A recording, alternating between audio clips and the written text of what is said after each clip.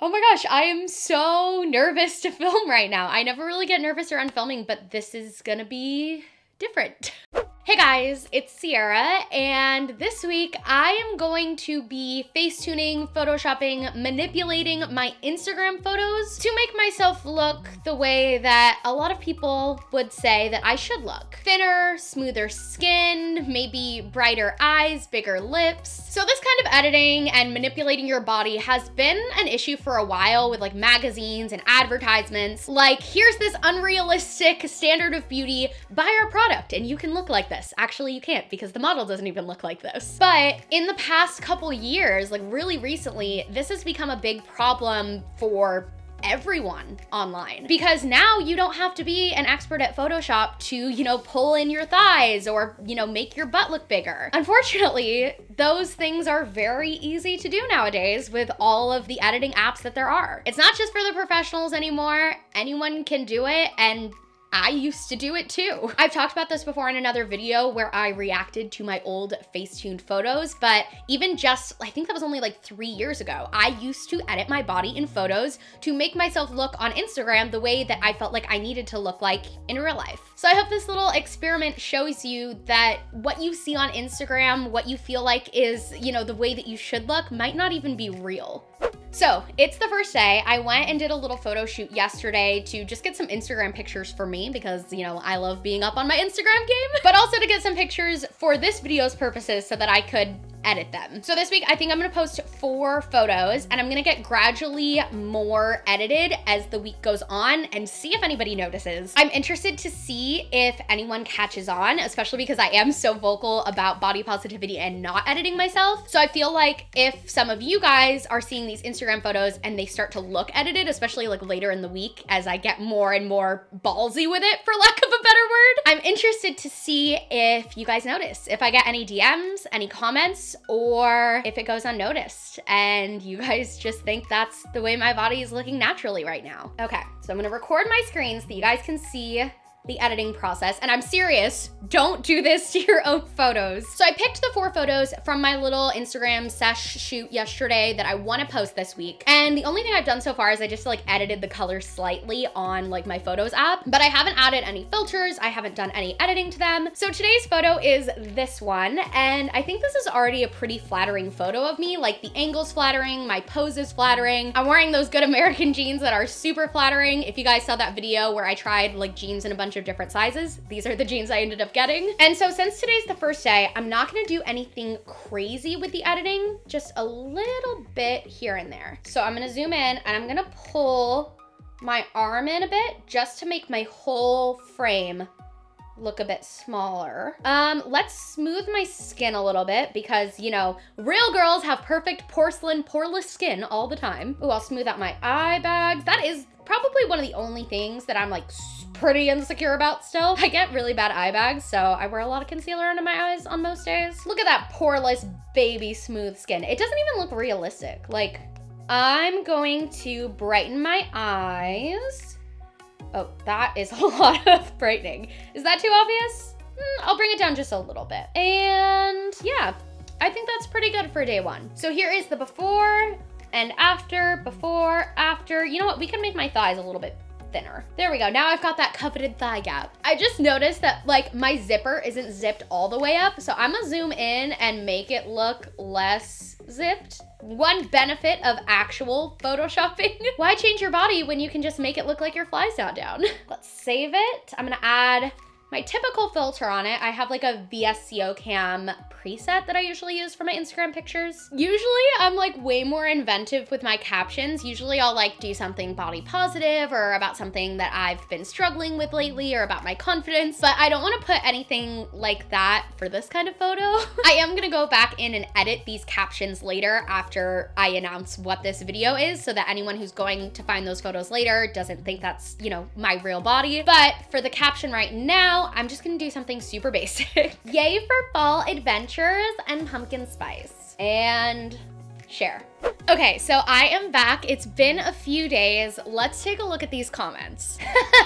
First thing I see is someone asking if my fly was undone. Yeah, it was, but your girl edited that out. Wow, okay, so this one says, girl, You look like you have lost a lot of weight. Congrats. It's so amazing to see your progress. You look beautiful and always have been. That is very, very sweet, but this picture is not real.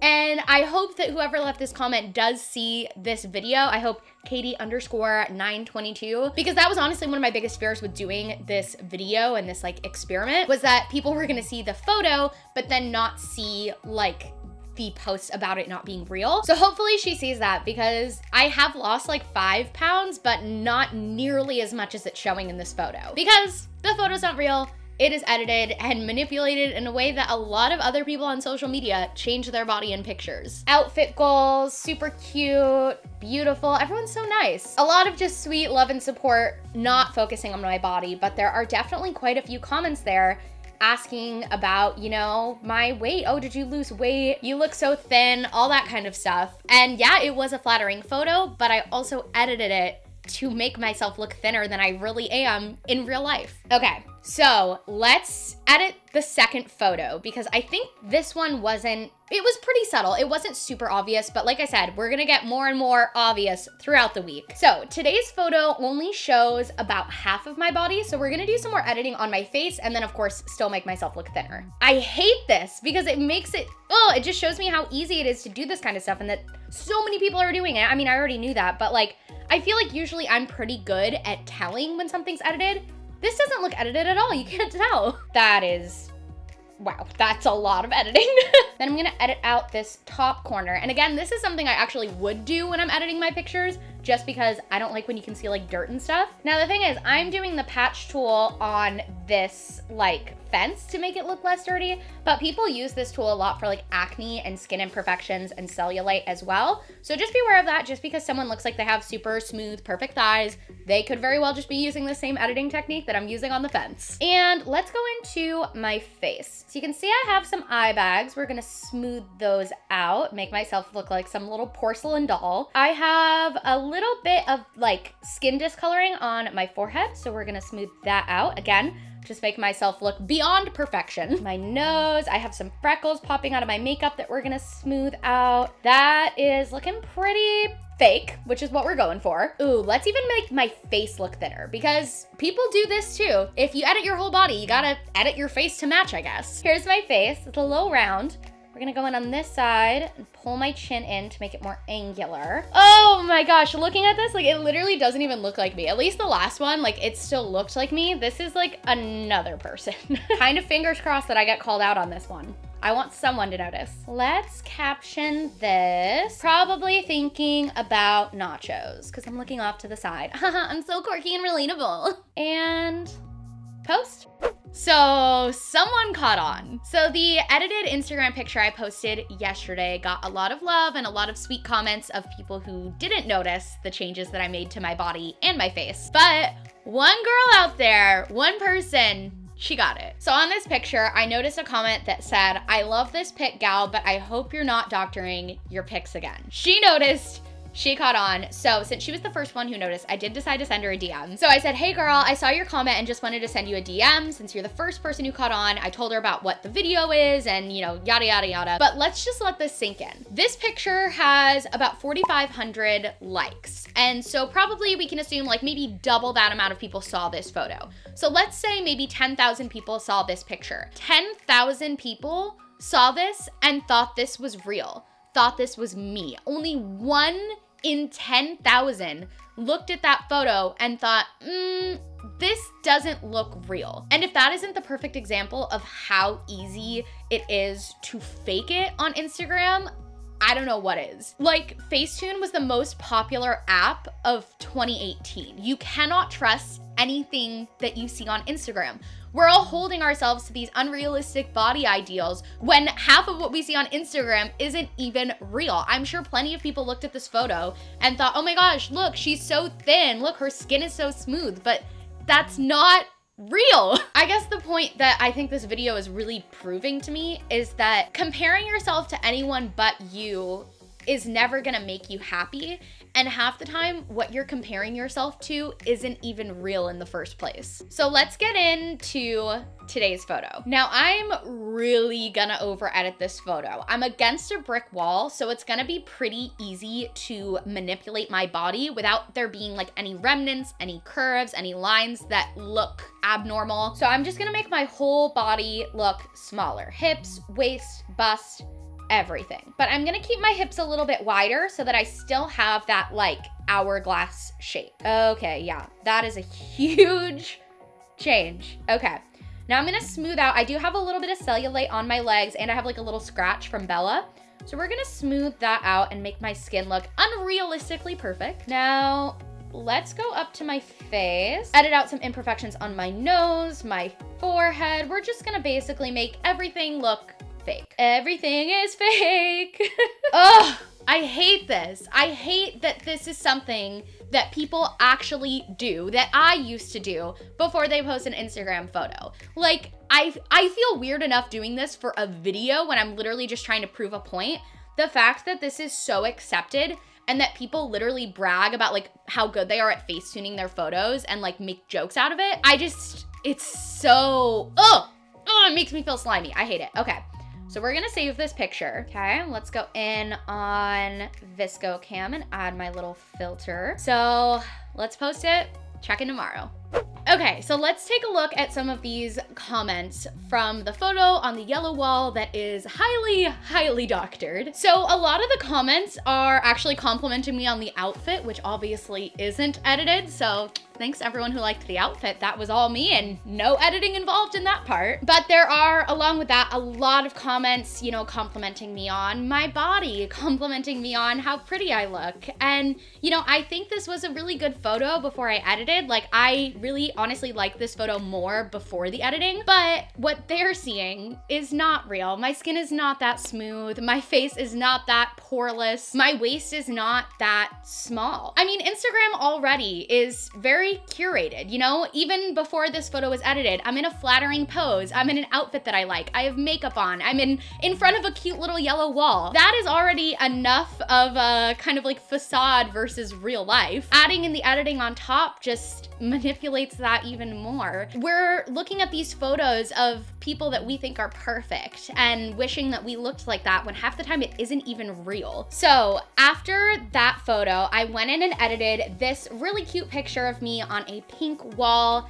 but I edited it even more to make myself into that ideal beauty standard. And I'm gonna post the side-by-side tomorrow. You guys have already seen it if you're watching this video. And expose myself, I guess, for this video and for editing my pictures for a week. I wrote up a little caption that I feel like really sums up my feelings on this video, this topic, this whole idea of editing yourself on social media. So I'm just gonna read it to you guys. I think it kind of like sums up my feelings on this little experiment pretty well. This is not real. Instagram is not reality. For the past week, I did a little experiment, editing my photos more and more throughout the week, manipulating my body to be thinner, my skin to be smoother, my photo to be less me and more of the ideal beauty standard. So many women do this on a daily basis, perfecting their Instagram photos to fit the unattainable standard of beauty. We see these photos of the perfect body. We wonder why we can't look like that. But the truth is that can so easily be faked. We're comparing ourselves to bodies and photos that half the time aren't even real.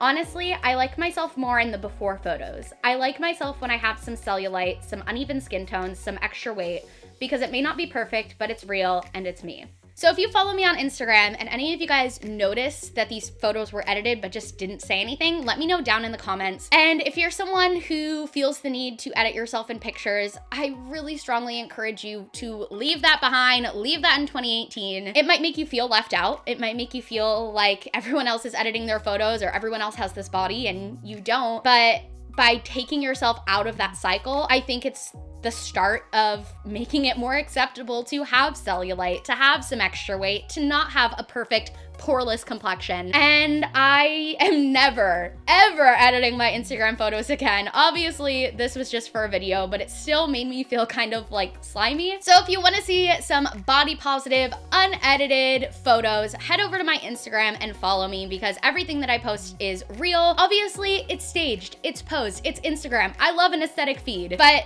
it's still me. It's not edited. It may be, you know, a flattering pose or a cute photo location, but it's not fake. It's me. It's real, and that's the message that I want to spread. So I hope this video was interesting to you guys. I am really glad I did this because I think it just shows how easy it is to fall into that trap of comparing yourself to someone when it might not even be real. So if you liked this video, subscribe to my channel for more fashion and body positive videos, and I will see you guys on Friday with another new one. Bye!